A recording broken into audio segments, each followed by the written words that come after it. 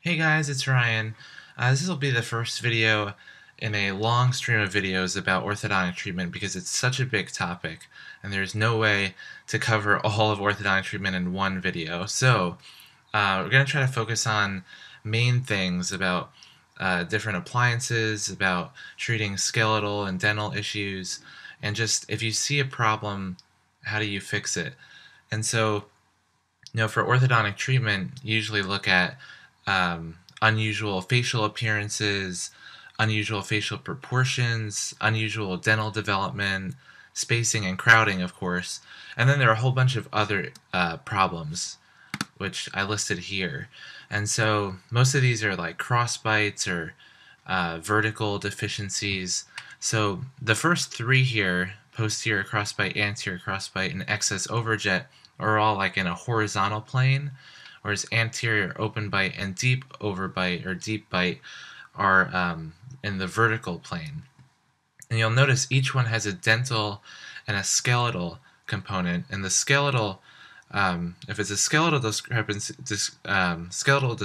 it's usually correlates with some kind of class 2, skeletal class 3, skeletal class 2, something like that. So this is a good list to know, to write down, and to refer to as I go through all these things in the video. So just crossbite, what is it? So teeth overlap improperly. If it's an anterior crossbite, it's in the anterior-posterior direction. If it's a posterior crossbite and the posterior teeth are overlapping improperly, it's in the transverse direction. And a crossbite, if you see a crossbite, you can characterize it as either anterior or posterior, and either skeletal or dental. So we're going to go through all the different combinations now. Okay, so anterior dental crossbite. So that's where usually it's caused by incisor crowding, and it causes the maxillary incisors to erupt palatally or lingually. So it might be just a few incisors. Here it seems pretty severe. It's a whole bunch of incisors are infected. And what happens is it could typically present as like an end-to-end relationship where the incisors are touching, and then if they bite down further, you can get a functional shift between initial contact and full contact, or between centric occlusion and maximum intercuspation, and get a functional shift so that the mandible protrudes. And so you might have started out as end-to-end when you first touch the teeth, but when you bite down further, the bottom teeth shift forward, and that's called a pseudo class 3 malocclusion, because it's not really a class 3, but it looks like it when you're fully biting down. This is a problem. Functional shift, if it's untreated, it can lead to tooth wear, to perio problems, and it's definitely something you want to treat as soon as possible. And if it's a dental crossbite, we can kind of get away with just tipping maxillary incisors labially as long as it doesn't mess up like lip support and we have enough vertical space to do that. So what can we use? Well, we can use just a removable appliance. Kind of looks like a retainer, and it has a couple components I want to talk about. So the Adams clasps are these things here, and that's just for retention, for holding this removable appliance in the mouth so it's not just falling out when the person's talking or something. So you have a couple of those to grab around the molars for good retention. It's made of an acrylic base. There usually has one or more springs. In this case, it would be for tipping the the maxillary incisors labially. Remember to fix the anterior dental crossbite. And sometimes they have a labial bow. Sometimes it's for retention, but it's not really as useful as the Adams clasp for retention. Sometimes it's used for a stop, like if the orthodontist is worried that the spring will push the incisors too far labially and it has to be stopped at some point. That's what the labial bow would be for, but it's not really used that often.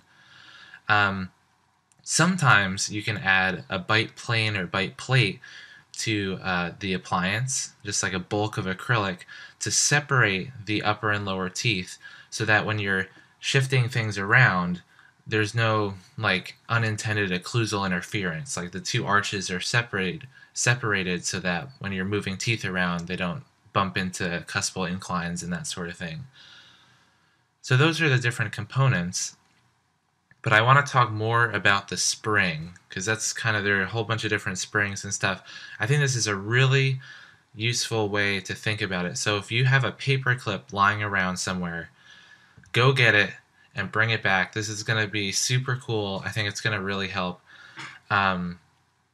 So we're really focusing on the spring portion. It's actually a little bit hard to see, but there's a spring embedded in this acrylic that's pushing the teeth forward. So if we think of this paper clip, it's like a stainless steel wire, and I want you to take the end of the paper clip, this little part here, and bend it. So put a bit of force to bend it out like this. So you permanently deform that metal. So you take your hand off and it stays in this this arrangement.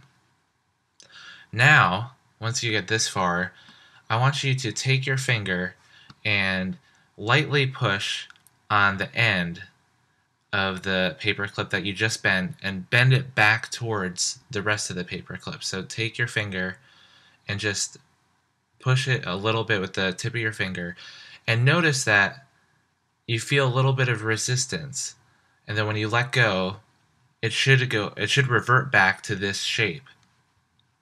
So I want you to think of this as your finger spring.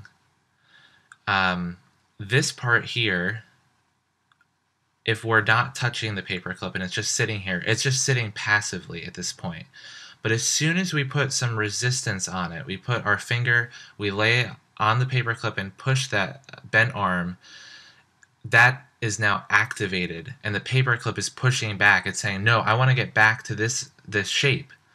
So that's essentially, when you're activating a spring, you're putting some force on an arm, on a limb of that spring, and it wants to push back.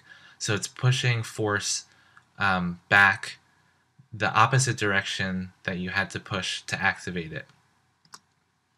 So now here's a finger spring. This is what it would typically look like in an appliance. It's composed of an active arm, which is going to be activated by you.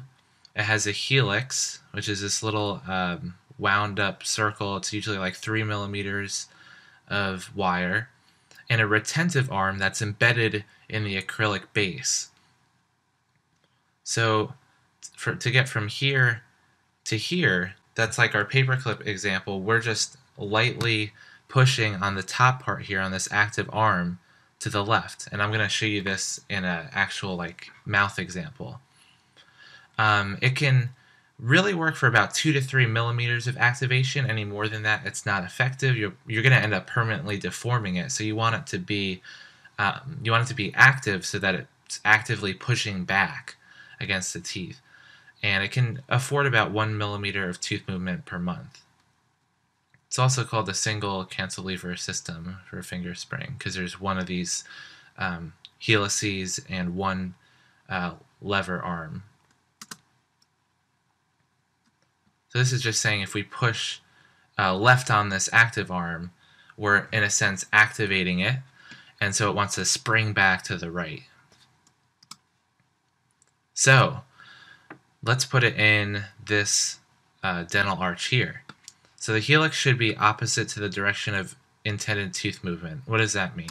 So here's our finger spring, and we're going to push it to the left. So this is kind of its original formation. This is where it wants to return to, and we have to push the active arm left so that it rests up against the distal surface of this incisor, say. And so when it's there, now it wants to push back to the right because it's now been activated and it wants to return to its original structure. So hopefully that makes sense. Hopefully what I'm saying makes sense, and if you're working with the paperclip example, I think it should kind of play out and you can work through the concept, and hopefully that makes sense. And usually, well, I should mention the helix should be opposite. So we were saying this finger spring is trying to move this tooth mesially in this example. The helix should be located on the left side. So if it's moving the tooth right, the helix should be moving to the left. And that makes sense because that's how you have to activate it. You have to bend it back. And usually it's mesiodistal movement. Sometimes it's facial-lingual, but usually mesiodistal. Now here's a Z-spring.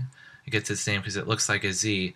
Now we made it a double cantilever because we have a second beam with a second helix. So this is kind of like the finger spring. We added on an extra component. This is kind of nice because it gives us about 3 millimeters more increase in length.